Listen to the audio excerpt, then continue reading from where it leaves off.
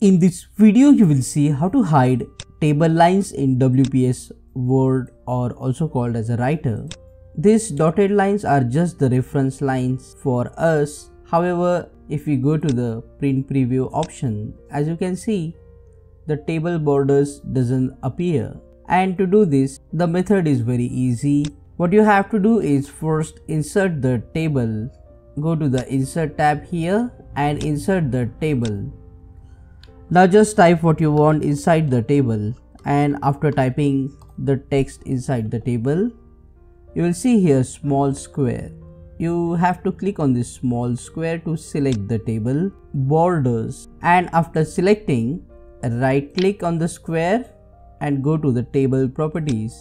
You will see this dialog box of table properties. Click on borders and shading and click on borders because we want to remove the outer border of the tables and the inside borders as well. So we will go to the borders, and right now we have all borders. So here is a line, a blue line that shows we have all borders.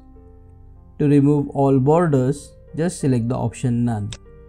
So as you can see, the borders are gone. This is just the preview you can see before applying, and once done, just click on OK and OK. Now these dotted lines, as I told you before, these are just for you as a reference, but if you are printing this document, the borders won't appear. You can also verify that by going to the print preview, and as you can see, the borders are not appearing.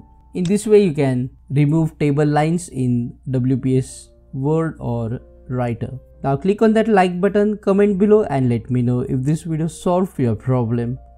And don't forget to check out these useful videos related to WPS Office. See you again in the next one.